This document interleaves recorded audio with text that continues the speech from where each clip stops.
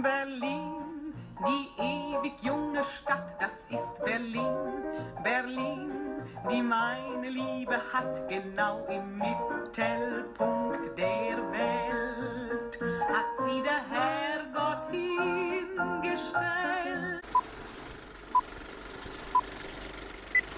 Welcome to day 3 of the Berlin Film Festival, and I have to remind you to subscribe so that you're fully invested in the magic of my evaluative process.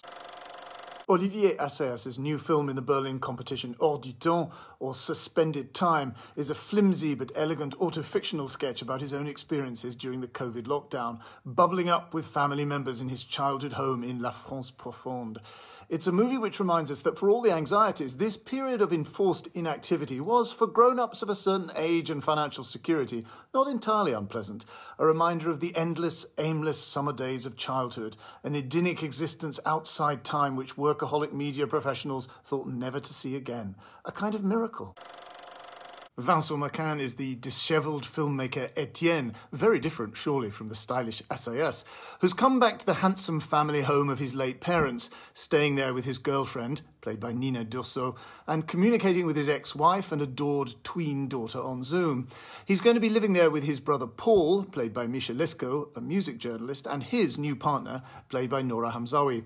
Assayas uses what appears to be his actual home, and, in the opening autobiographical voiceover, introduces us to the house and grounds, easily the best part of the film, actually, and in further personal sections dispenses with the fiction entirely and talks about the Assayas family.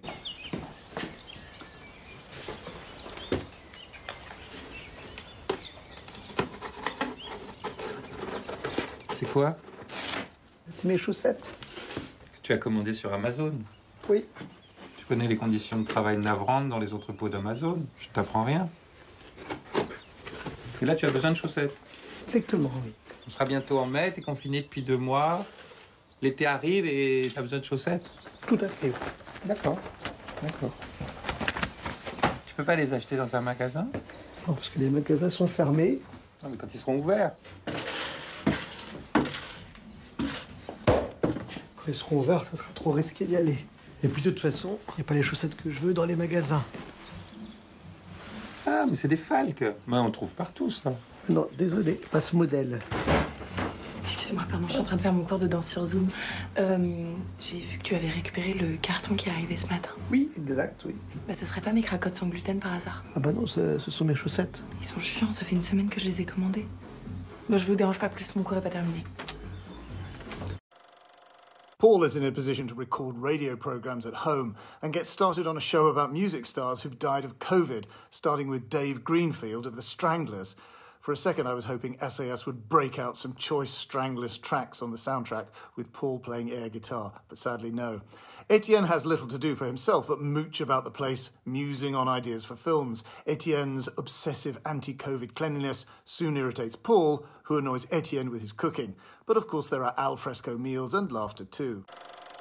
Nothing illustrates the difference between French cinema and British cinema more than this film.